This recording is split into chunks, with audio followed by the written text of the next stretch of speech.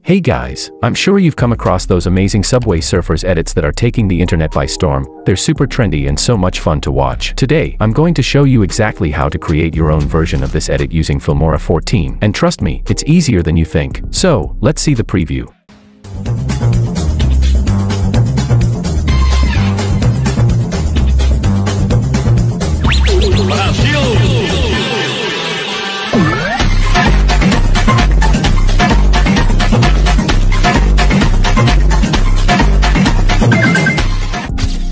Open Wondershare Filmora and go to Project Settings.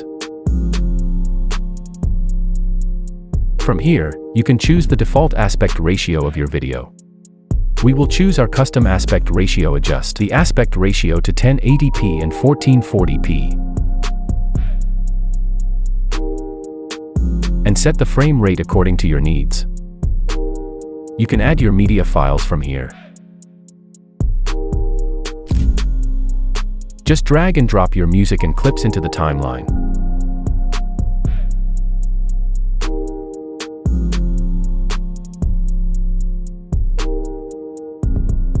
Adjust your clip like me.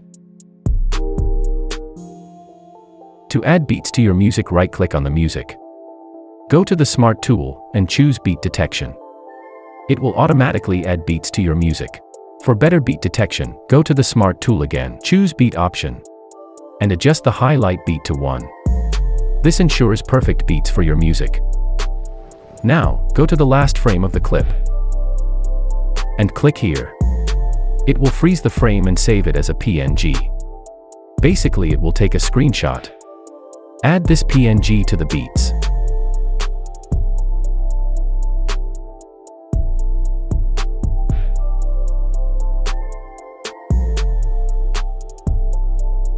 Add a circle PNG like me and make it transparent using the chroma key option like me.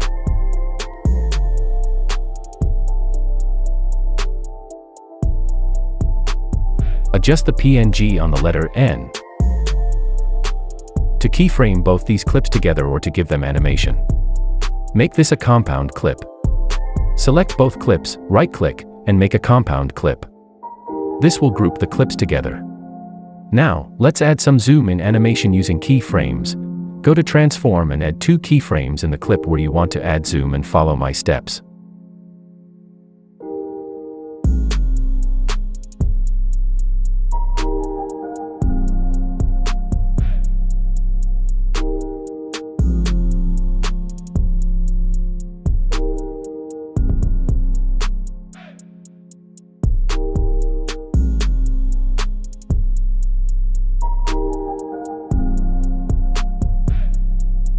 Now, add all your clips to the beats. To create a transition for the first clip, go to the first frame and freeze it.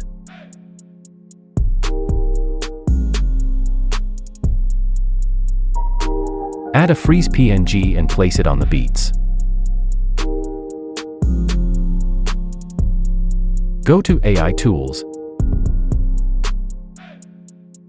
Select Quick Cutout Mode and adjust the settings like me. This will automatically remove the background in just a few steps. Next, let's create a slide-up animation. Go to the Basic options. Add a keyframe at the start, move 5 frames forward, and add another keyframe. On the first keyframe, drag the PNG downward. This creates the transition. Now, go to the Effects panel and search for the effect Motion Blur 2. Drag it on top of the clip and adjust the settings.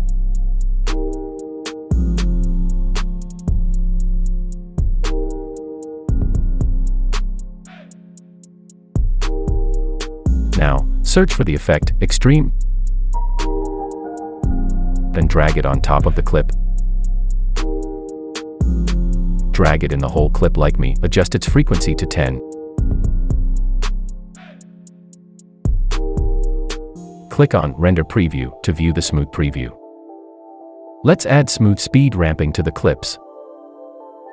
Go to Speed. Select Speed Ramping and choose Customize Graph. Delete these 2 beats Adjust the graph like me.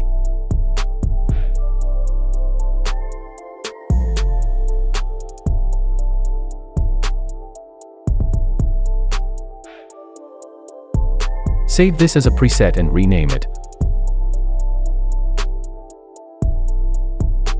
Apply this graph to all the clips.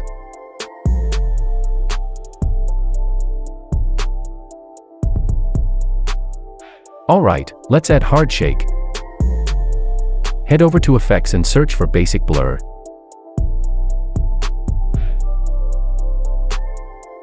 Then, drag it over to the clip. Next, add a keyframe right at the start. Set the blur value to 25. Move 7 frames forward, and add another keyframe. Finally, set the blur value to 0. And, split the effect here.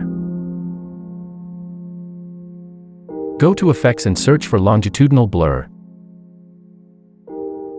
And add it to the clip.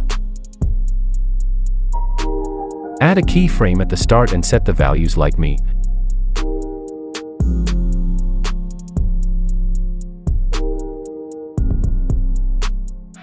And after 1 frame of basic blur, add another keyframe. Set the blur and speed value to 0.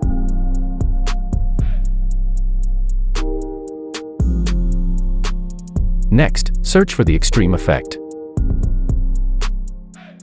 Drag it to the timeline. Cut the effect where the clip ends, like me.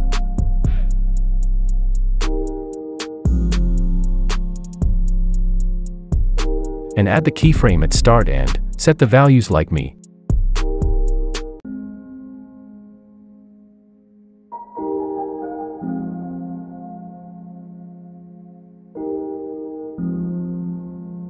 Add another keyframe at the middle of the longitudinal blur.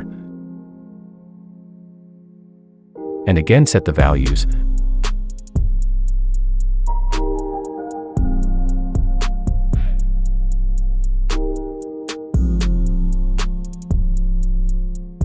Add another keyframe at the end of the clip and set the values.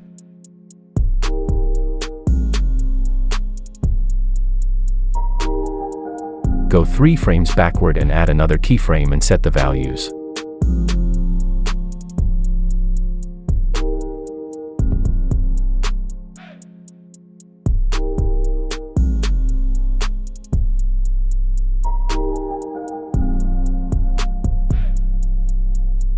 Now, add an adjustment layer from here and drag it on top of the clip. Keep the duration of the adjustment layer as long as the clip's duration. Add flash white effect in the adjustment layer. Go to Effect Adjustment. Add the keyframe at the start and set the frequency to 100. Add another keyframe at the end of Basic Blur. Set the frequency to 65.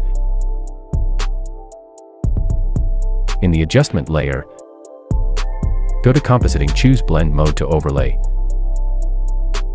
and set the opacity to 12%.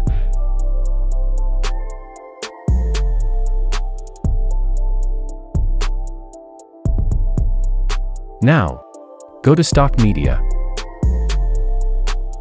Add a white solid into the timeline.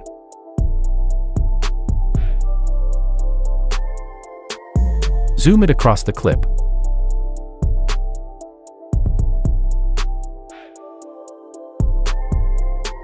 Add keyframe at start and set the opacity to 100. Add another keyframe where longitudinal effect ends and set the opacity to 0.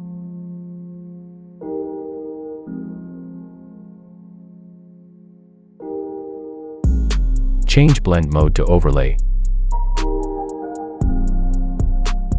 Make another copy of it and place it like me. Now follow my steps.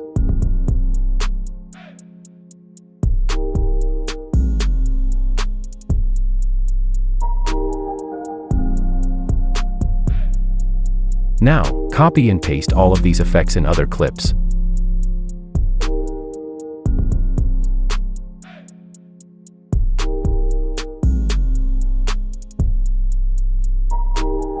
Let's add CC to our edit. Add a new adjustment layer.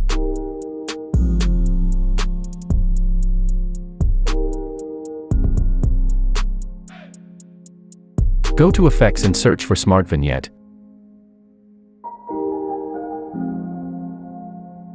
Add it into the adjustment layer. Adjust the effects values like me.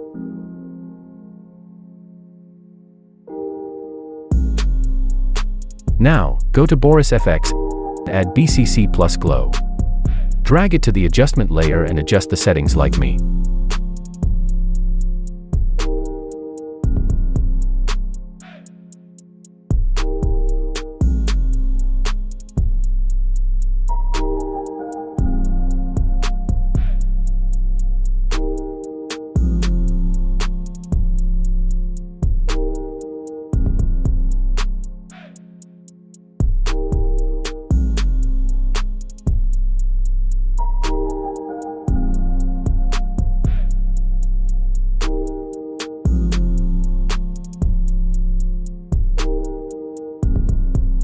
Now, add further color correction as you need it.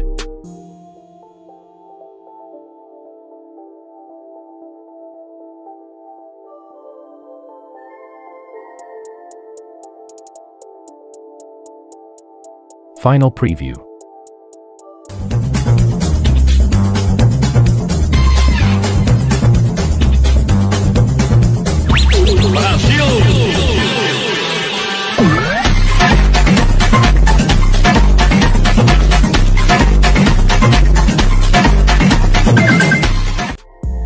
Export your edit.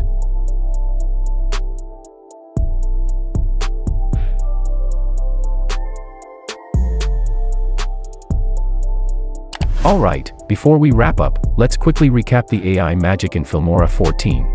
From auto-reframe and motion tracking to its incredible speech-to-text tool, these AI features save so much time and make your edits look professional with minimal effort. Plus, the effects library, it's massive. You can instantly transform your footage with cinematic filters or quirky animations to match any vibe. So if you're looking for a powerful editor that's beginner-friendly yet professional-grade, Filmora 14 is your best bet. You can download Filmora from this video's description or pin comment below. Try it out, and let me know your favorite feature in the comments below. So, thanks for watching.